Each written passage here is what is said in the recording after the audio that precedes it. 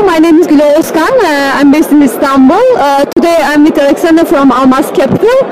We'll be talking about how to recognize opportunities from emerging world in a global opportunities, right? So welcome. And you had a great talk yesterday. I heard so many people were really impressed because we are right now in an emerging country and we are really curious about how to recognize the global opportunities. And do you think location matters? Actually, for global opportunities, location doesn't matter since world became very flat and money, ideas we have only political borders which is crossing, making people to ability to like stop ability to move, but in general ideas can move through borders, yes. So, and more important that teams can work together even they are located in different geographical areas or different countries. You made a comment about separating the operations and like also where your profit center is, right? Yeah. So, do you think the profit center should be in a developing country? It depends, yes. So you need to divide businesses for two parts, yes. So regional business which you can organize to serve regional needs, yeah. It can be anything. It is not just high tech. It is any type of business you can organize locally. And if you're ambitious enough to be a local person, it is fine. So especially if you're speaking about internet world, consumer services is local usually, since they need to adopt it for local culture, for local needs, for local brands, for anything, since in different countries we have a different feeling about consumers, what consumers actually think about what would like to get. When you're speaking about B2B business or you're speaking about technological business, this business needs to be global from day one.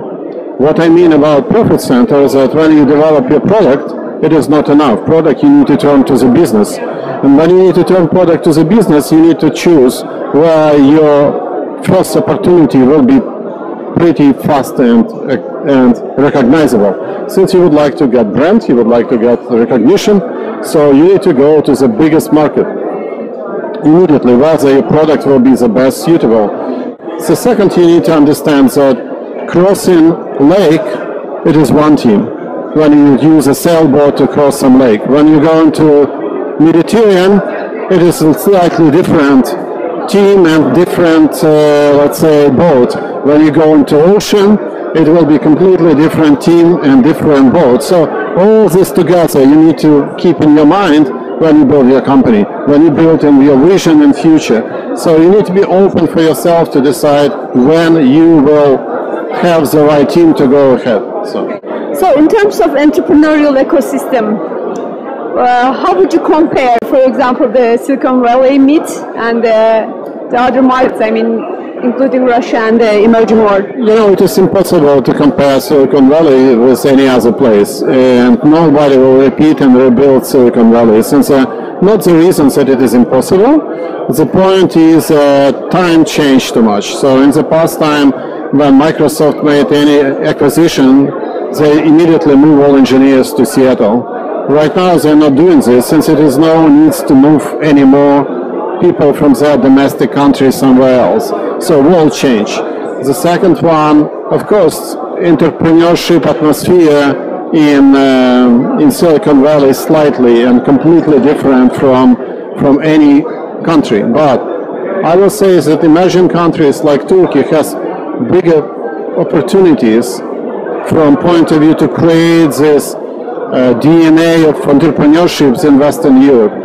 From my experience living in Western Europe, since there are people less hungry, and entrepreneurship can be built in the places where the people hungry to realize not only from point of view of goods and food, but hungry to realize their success. The last question is about Russia.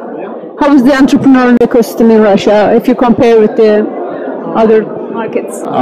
First of all, you need to be very consistent from point of view of government, which spends actually our taxes. They need to be very consistent as they build a knowledge base for many, many years ahead first. And in Russia, I hope the government understood this. So today, when I compare, when I back actively to do something in Russia, not only with my engineering team, but as an investor, I started to look that in 2004, it was approximately, I don't know, hundreds of companies, and I had ability to count and remember everybody.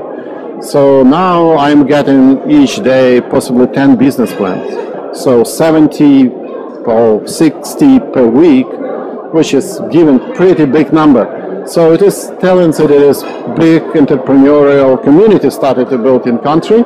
And more important, that people learn from mistakes, they're getting back with their new companies, with their new ideas. I will say it is rising very fast. Okay, thank you very much. You're welcome.